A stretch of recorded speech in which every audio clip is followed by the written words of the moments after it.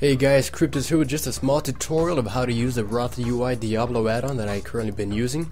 I get a lot of messages asking about it, and so I figured I would make a video to demonstrate how to set it up and showcase what it can do.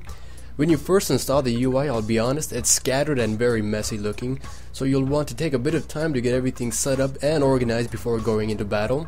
Your cast bars will be located in the middle of the screen, your pet bars will be hidden off in the distance, and you won't know what's going on with everything else. But don't panic, here's how to get all that fixed. The first two things you need to do is get familiar with the help menu. This is brought up by typing either /Diablo or /Rabs. This will give a range of customizing options that you will need to do in order to get all your templates set up. So /Diablo unlock units. This option allows you to rearrange templates such as your pet template, your target template, and as well as your target's focus template, what they're actually targeting, your runes, and your health and resource orbs. /Rabs unlock.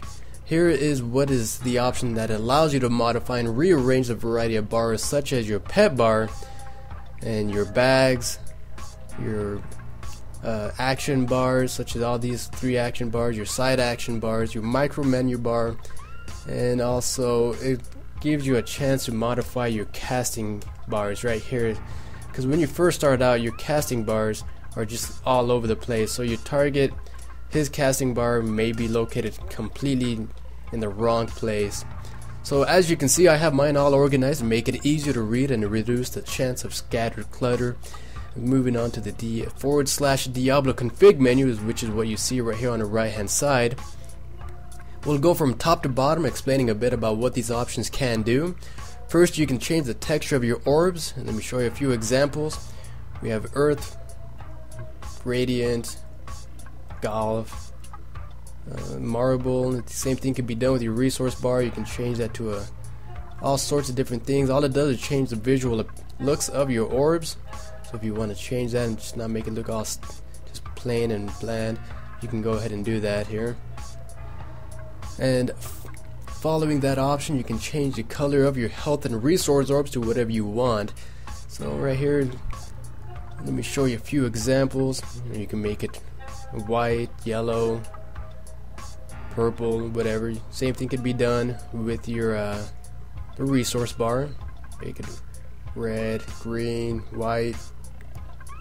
If you want the same color as your class that it comes with as default, for example, a rogue is yellow, warrior is red, mage is blue, you can click on the automatic coloring options, which is, there you go, see now mine is set to that runic power color and the health is back to a red. See, model animation. This option includes different animations for your orbs. It can be enabled or disabled if you don't want to use it. But here's some examples just to give you an idea of what it can do. So we'll go ahead and switch this to maybe a soul shard. So you can see a little animation in there. Has different ones. Soul harvest. Maybe we can put a little icon in here. Well, there we go. Hammer of Wrath. See here, and blue angel. See, now you got a blue angel. Same thing can be done with your resource bar. We give this one soul harvest.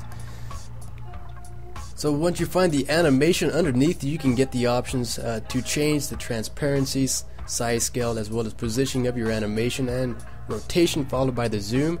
So you can change the horizontal, the vertical axis, rotation, and then you can make it smaller, bigger. Go ahead and put that right there. You can change the transparency of it, and you can change the zoom, which, you know, doesn't really, I mean, you can customize it to whatever you want. If you don't want to use it, you can just disable it. And go ahead and move underneath. The orb value and tag color. This option allows you to modify what you want to display in terms of the resource count for your orbs. So if you want a percentage, the full number count, or whatever you want, you can also change the color of the text as well. So let me show you a few examples right here. So if you want a percentage, you can put in a percentage right here, 100%. If you want a numerical value, you can put your full numerical value.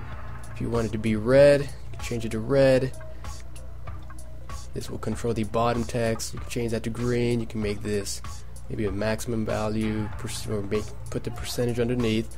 I have mine set on default. The same thing can be done with your resource. So, let's go ahead and switch this one. Change it to blue, and change this one to maybe, I don't know, teal. Maybe green. Yeah, we'll make it green. So overall, that's pretty much it when it comes to the Roth Diablo UI. Once you have all your settings configured and you're ready to go, just reload the UI, which can be done by /reload, or you can hit the bottom button in the bottom right hand corner of the Diablo config panel, which is right about here. At that point, you should be good to go or make more modifications as needed. I'll link the name as well as the site where I got the UI from in the description down below. Hope this video helps, and once again, thanks for watching.